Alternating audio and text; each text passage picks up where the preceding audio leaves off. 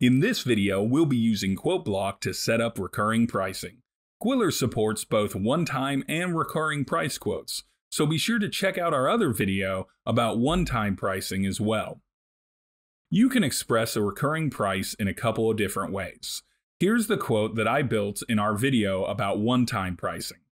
After talking some more with my client, I want to offer them a couple of these promotional items as ongoing services. Let's start with the radio spots. I want to make this into a quarterly service instead of a one-time offer. Here in the line item options, I can choose different billing frequency. Next, I want to change these social media posts to a monthly service. Now, at the top of the section, my client can see the prices of the one-time item and the recurring items separately. And down in the quote total, the recurring prices are also highlighted. If I want to add the first installment of the recurring charge to my quote total, I can do that in the Block Options menu. But let's move over to recurring prices in plan cards. I also want to offer my client some different subscription plans for their inventory, and I want to give them a side-by-side comparison of those options. So for that, I'll add a new section and choose the plan card layout. I'm going to offer a choice of 3 subscriptions. All of them will be monthly plans, but each one has a different price and set of features. I'll add the details of my basic plan first. Here's its name, price, and billing frequency. At the bottom, I can also add a list of what's included in the subscription. This quantity field can be useful if you're using a plan card to present something other than an ongoing subscription. For my quote, I'm going to hide it. Now that my basic plan is set up, I'll clone it to create the middle plan card. And then I'll update the name, price, and included features. And finally, I'll repeat that process to create the top plan card. Cloning is great because it saves so much time. I want to suggest that my client pick the middle plan so I can highlight it in a couple of ways. First, I can pre-select it and present the quote that way. My client would still be able to make a different choice. Alternatively, I can set this card as a recommended option. That highlights it even more. I can also choose which of my brand colors to use here, and again, my client can still make a different choice.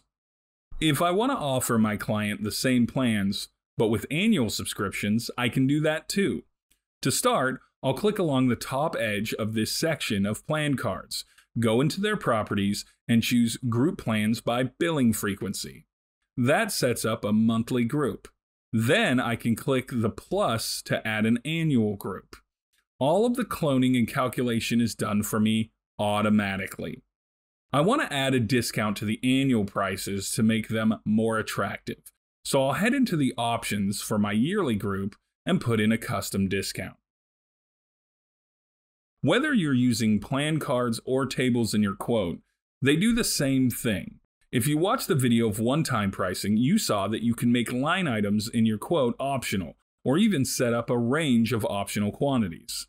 That way your client is in control of the final price. You can add the same settings to recurring line items as well. Here's a different set of plan cards where I've built the individual inventory items as separate options. I've left the quantity fields visible. Let's start with the chocolate, which is measured in pounds. I'll add an optional quantity range so my client can decide how many pounds per month they'll want. I'll do the same for peanut sprinkles. Now, for the sticks, I'm only offering one quantity, and I need that to be included in the quote no matter what other choices my client makes. So I'll head into the properties for this card and I'll make it non-optional. I'll do the same for the napkins, but also add the optional quantity range there. Finally, let's add the bananas, and let's use the price range here. The more bananas my client buys, the lower their unit cost. I'll use a variable type card here, and we've already created the price range variable in the video about one-time pricing, so I'll use that here. Be sure to check that video out for more details. Finally, I'll move these cards around a little, so the non-optional ones are at the bottom row. My client will be able to make choices just as they can in the table style quote. And that's how recurring pricing works in the quote block. If you have any questions, feel free to reach out to us at help@qwilr.com or click the Help button in the app.